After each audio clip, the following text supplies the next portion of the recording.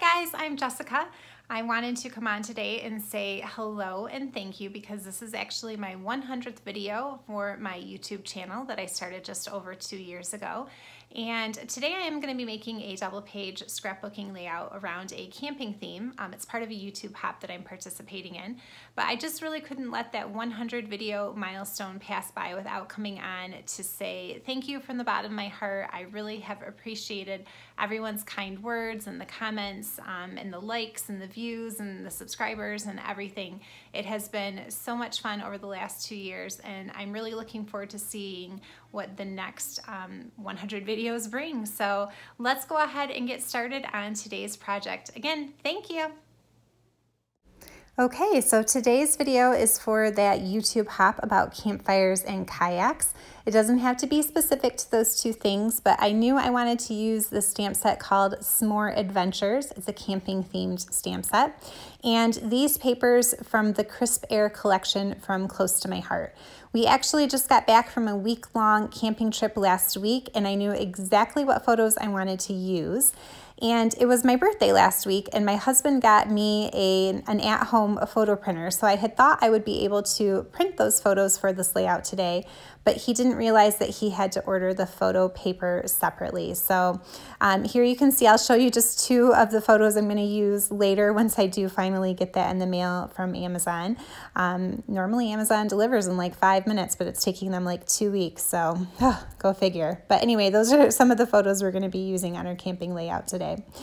All right, so in this pattern from my Make It From Your Heart Volume 3 book, there is the paper that I want to use as my base page actually doesn't show, you can't see all of it on the 12 by 12 page. And I wanted to use this really pretty pattern paper as the base for both my right and left side. But I didn't want to waste both pieces of paper in my pack. So I did a little bit of math, and what I decided to do was to cut it because this certainly is enough out of one sheet to be able to make it look as though it is the base page for both sides of this double page layout. I hope that makes sense. So here you can see what I'm going to do is use the one piece on the top and one on the bottom. And then by the time I put the other pieces from this pattern on the page as well, it ends up covering all 12 inches. So I can just really mount this to a piece of cardstock on the bottom, and then no one is ever the wiser that I didn't use 2 full pieces of that pattern paper as my base. I hope that makes sense. So just something to think about. I like to be very thrifty with my paper, and I'm sure other people feel the same way. It's so hard sometimes to cut into that pretty pattern paper, isn't it? And it's not wasting it, but sometimes it kind of feels like it is when so much of it is covered up. So that was my solution. Okay, I'm just going to go ahead and adhere these pieces down according to that pattern. And then, like I said, I'm using my photo placeholders because I wasn't able to print the photos like I thought I was going to. And I'm also excited because this particular pattern calls for a bunch of 2 by 2 photos. And I am excited to be able to add my photos to like a collage and print them in smaller sizes once I do finally get that paper. So that was one of the other reasons I picked this particular pattern. I thought it would be fun to do that with some smaller sized photos. So I'm going to go ahead and off camera adhere all the pieces down to both pages. I did make a note to myself to cut down my 4 by 6 photos just by 1/4 inch so that I could see that green mat on there. And then my journaling will go over on that other green space. And now I am ready to work on my embellishments. So my plan is to use basically just the stamp set and the coordinating die cuts to create almost all of my embellishments for this layout.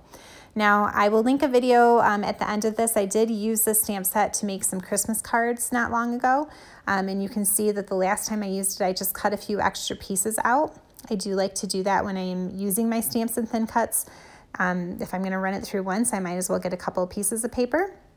And then here, this is a fun part of that set that actually doesn't have a stamp that goes with it, but it does have a die cut to cut out some snowy mountains. So here you can see I have just run a whole bunch of these through, And one cool trick is that you can double up your papers, and that way you only have to make one pass, but you get twice as many cuts out. So you can see here I've got 2 pieces of cardstock, and then I just use a little bit of washi tape to hold everything in place. And then, like I said, it's a fast way to cut out a whole bunch.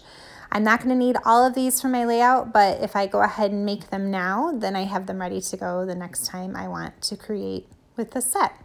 All right, some of these I haven't used before, so I'm going to make sure that I season my stamp. So I just grab that clear stamp, put it on my acrylic block, and then I rub it against my hand to remove some of the production oils that are still on there, and that's going to help me get a good crisp image.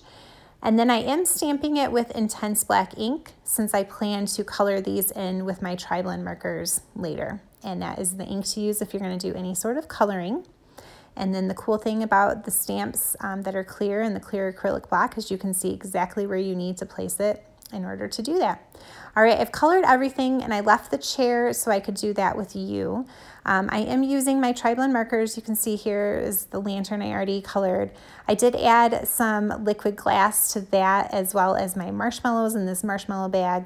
So that was just a fun little touch. But like I said, I'm gonna color that chair with you. I did decide to recut my bear and color him again out of white cardstock instead of that toffee colored cardstock because I thought that if he had a white marshmallow stick but he was brown otherwise it might look a little weird. So that's why I did him twice. But with my tri-blend markers, it just has 3 shades of the same color in one marker. So what I like to do is go around the edges and add some of the darkest shade, and then I come in and add some of that mid shade, and then I go over the whole thing with the lightest shade, and it is very easy and fast to get something that looks like this. Isn't that fun shading in there? Super simple to do. Okay, so now all of those pieces are prepared. I know that I want to put my trees up top here and tuck them behind that photo. I knew that one right away. And then the other ones, I just kind of have an idea in my head of kind of putting them around the page on these 2-inch green squares. So those photos that I showed you earlier, and I do have more of them, they're all about when we were making s'mores last week while we were camping. The kids have done this a couple of times this summer. Their thing is they like to create a store for the s'mores. And so before we can have our s'mores, we have to go up to their little makeshift table, and you know, they spent days making a little menu and coloring it. And we have to order what we want for our s'mores. You know, how many marshmallows do you want? How toasted are they? How many pieces of chocolate? And then the kids write down the order, and then they make it, and then they deliver the s'more to us while we're sitting around the campfire. It's actually a pretty sweet deal because they do all the work and we just get to enjoy the s'mores. So they've been on that kick, and that's kind of what this layout is about. And so I definitely want to use that little bear, and he's toasting his marshmallow. I think he's so cute. And then I kind of fussed around with the chair and the lantern a little bit because the chair looked a little lonely, I thought, in that top square. But the lantern was like almost the same size or bigger, and I thought that that seemed weird. So I ended up pairing the chair with the little bag of marshmallows instead. And for all of these little die cut embellishments, I am putting a foam tape on some of them, and then the rest of them I'm gluing down flat to the page. So I'm just kind of mixing my dimensions here, and I'm going to pop up the marshmallows, and the bear and the stick are popped up on foam tape as well. And then same thing over here on my right hand side of this layout, I want to put the tent down flat, and then I'm going to pop up a few things around it. So this is a cute little tent here. We weren't even actually tent camping, but it was too cute not to use. And then I'm going to put the lantern in front of it on some foam tape and stick that in front, kind of like a little scene. And then later I will cut some strips of white cardstock and put them above the tent right here, you can see, and that's going to be where my journaling goes. So super fun. And then because this is a camping outdoorsy kind of layout, I am of course going to turn to where my very favorite embellishment, which is my wooden buttons. So I spend a little bit of time kind of playing around with which buttons do I want to use, what size. Some of these buttons have like a solid outline, some of them have a dashed outline, some of them are plain, some of them are hearts. So I won't make you watch all of it, but I do kind of fuss just a little bit with what I'm going to put where. And then I'm keeping in mind that this is a double page layout. So if I do it on the left hand page, I need to put it on the right hand page. And I want to make sure that where I put these wooden buttons, that they end up forming that visual triangle. So that's what I'm doing here. I'm kind of holding out that left-hand page so I can kind of get a better visual of where I want to put those buttons over here on this page. And I end up putting a heart one and then a smaller circle up on top of that 4x6 photo. And then there, I'm happy with that. So what I do whenever I adhere these to my page is I usually put a little bit of this liquid glue down first, and then just to kind of hold it in place. And then I have a personal thing about buttons having thread through them. I think that they need to be sewn on. And so I am going to stitch all of these buttons onto the page. I do that by putting that little foam pad underneath. I grab my piercing tool and then I just poke myself some sewing holes here and use some embroidery thread and a needle to very quickly just put a little bit of thread through each of those holes. So there, that's done. It's just an extra like 2 or 3 minutes, but I think it makes all the difference. And you can see that here. Okay, I'm really almost done. I just need to figure out what my title is going to be. The cool thing about this stamp set is there are a lot of words and phrases on here that you can combine in different ways to say a whole lot of different things. But what I decide to do, because I'm focusing on the whole s'more store story, is I am going to stamp out "Let's make s'more memories."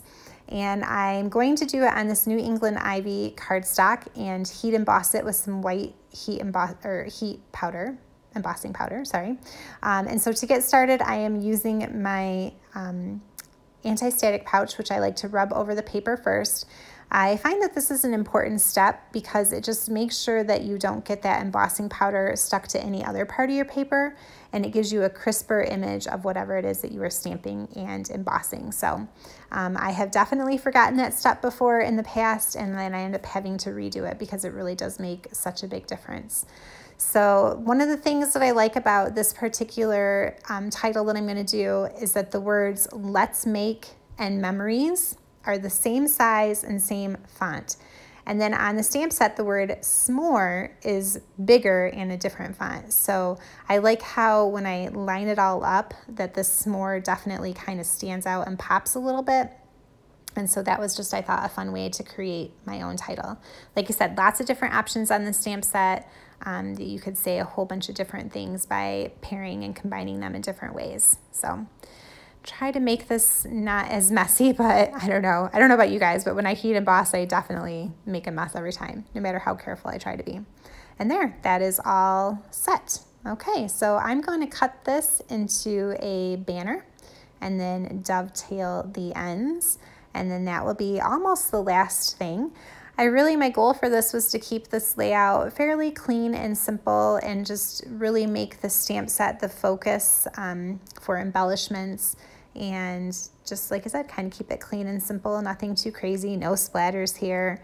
And so I hope that you guys have enjoyed. So we'll go ahead and get those dovetails cut into that banner. And then the big decision will be where to put it.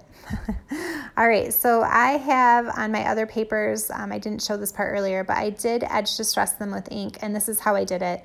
I just used a foam blending tool and a coordinating ink color to go around all of my papers. And I like to do that because I think it gives it a finishing touch. And also close to my heart's cardstock has that white core. So sometimes I don't want it to show. Sometimes I like it to show, but sometimes I don't want it to. And so this is a good way to cover that up. So there, that's done. And like I said, now I just have to figure out where to put this title. I have so many options here. Let me pull my pages back in and we'll kind of figure this out here. Left side, right side, I don't know, down here. I kind of like it up there by those buttons, but then it's a little bit long, and then it's over on the right side, and I always feel like maybe the title should be on the left-hand side. So I decided to go with the left-hand side and just put it up here. I like how that green kind of pops out against that white pattern paper. And I'm just gonna eyeball there and put that down. Okay. All right, one last tiny little thing to do. This is a trick that I learned, I want to say, from watching Katie Taylor, and that is to use a white gel pen to cover up any of your coloring mistakes. And I did accidentally go out of the lines with my blue marker, and I just covered it with my white gel pen, and you can't even tell. So that's an awesome little trick. And then I'm adding just a few little white details to the bottom of my fire. which you can see here real quick and close up, coming up in a second here. And that's it. And like I said, just keeping it clean and simple and fast. I hope you guys have enjoyed watching. Again, thank you so much for all of your support, for coming by my little channel. I really appreciate everything. This is part of a YouTube hop, so I will leave links to the other crafters who are playing along with that Campfires and Kayaks theme down below, so make sure to check out their creations as well. Again, thank you for watching and happy crafting. Bye guys!